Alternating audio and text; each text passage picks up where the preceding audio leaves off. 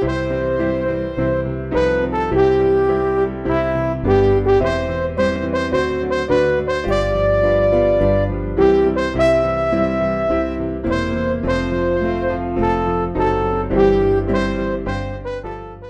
morning and praise the Lord. In the book of Proverbs, chapter 16, verse 1 to 4, the Bible says, "To man belong the plans of the heart, but from the Lord comes the reply of the tongue.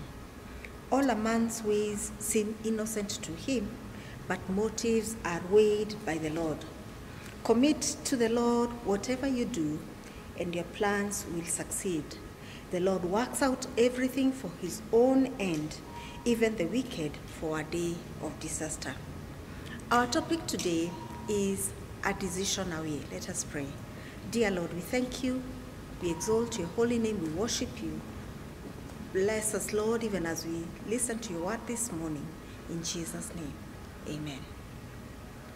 Everything in life is connected to a decision. If one decision got you where you are now, you are only one decision away from being somewhere else.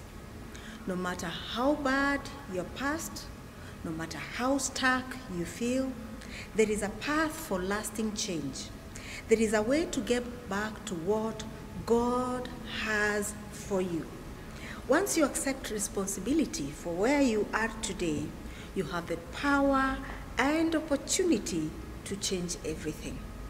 When God created man, he created us as decision-making beings.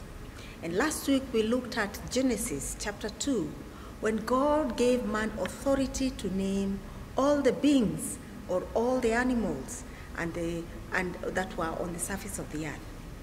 And it triggered a thought to me. When we become parents, when you get a boy or a child, it is you who names that child.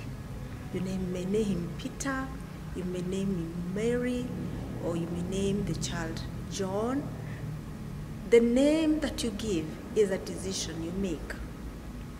When we refuse to give up, when we refuse to become victims, but accept the decisions and make the right decisions concerning our lives, then we are only a decision away from where God intends us to be.